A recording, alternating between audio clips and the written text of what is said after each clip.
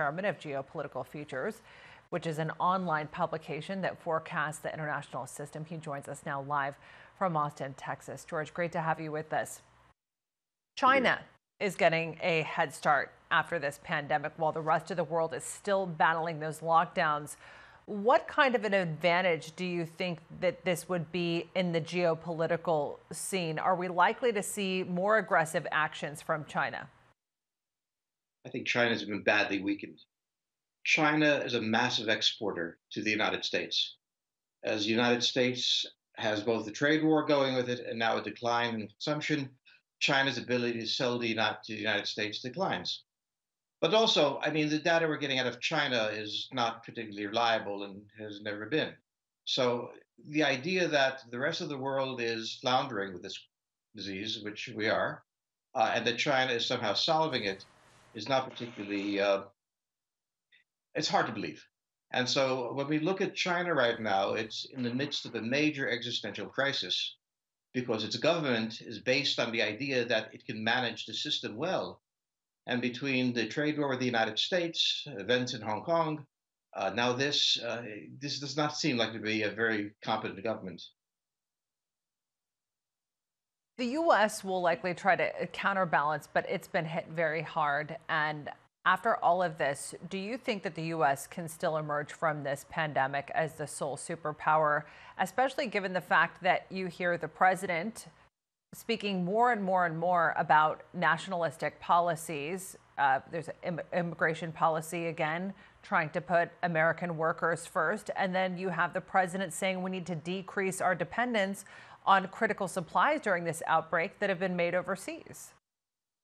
Well, like the president of Turkey, the president of the United States is responsible for the country he governs.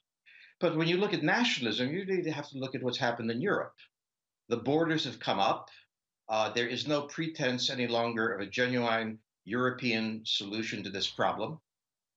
Europe is at least as advanced economically and politically as the United States, and it has returned to the old borders that it had.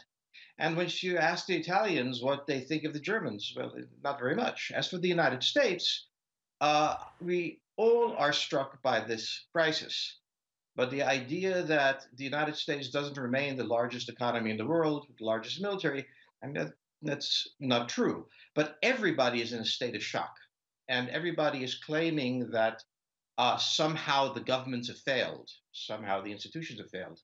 We were hit with a pandemic that none of us anticipated, none of us were ready to deal with. All of us have serious problems. And one of the things that came out of this was nationalism, which is the simple statement that President Erdogan must take care of Turks, President Trump must take care of Americans, and President Xi is trying to take care of Chinese. When you look at Europe, George, which you sort of touched on just now, you have Russia that's been devastated economically, and unity among the EU members is being tested. The EU was not there for Italy in the way that it expected or that it should have been. What do you expect in terms of changes in that region? Well, first of all, we have to understand that Russia exports 30% of its GDP in the form of oil. The collapse of the oil prices cripples Russia's economy. It hasn't yet played through, so that it hasn't been seen, but this is a serious blow to the Russians. As to the European Union, this is the first existential test that the European Union has experienced, and it's failed it because the president of Germany, the chancellor of Germany, must take care of Germans, and Italians are not the same. So the idea of the European identity is being tested. And what we're finding out that there's a German identity, an Italian identity, a Spanish identity, but the European identity is dissolved. And I think that's one of the most important things this crisis so far has brought out, the fragility of Europe. George Friedman with the Geopolitical Futures. We really appreciate you being with us. Thanks for your analysis.